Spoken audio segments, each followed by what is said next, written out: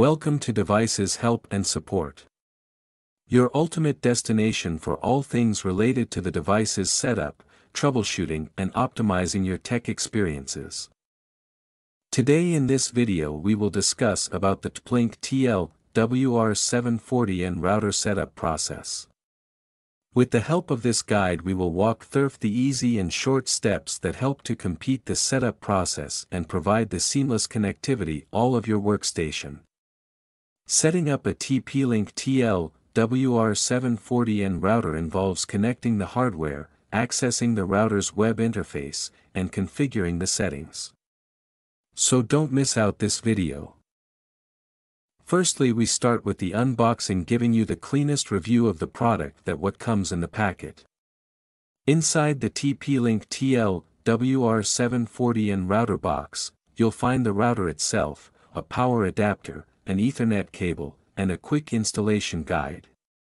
The package also typically includes a resource CD with documentation and setup software.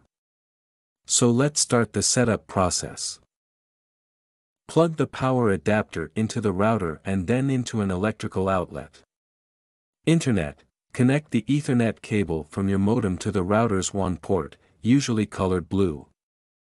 PC connection: optional, you can connect your computer to one of the router's LAN ports, usually yellow, using another Ethernet cable. Alternatively, you can connect via Wi-Fi. Simply connect the router to your computer with an Ethernet cable. Via Wi-Fi, the default Wi-Fi network name, SSID, should be TP-LINK_XXXXXX, where XXXXXX is part of the router's MAC address. The default Wi-Fi password is usually printed on a label on the router. Open a web browser and enter tplinkrepeater.net or the extender's default IP address, e.g., 192.168.0.254, in the address bar. The default username and password are both admin. Enter these credentials to log in. After logging in, the quick setup wizard should start automatically. Follow the on-screen instructions. Set up internet connection, connection type.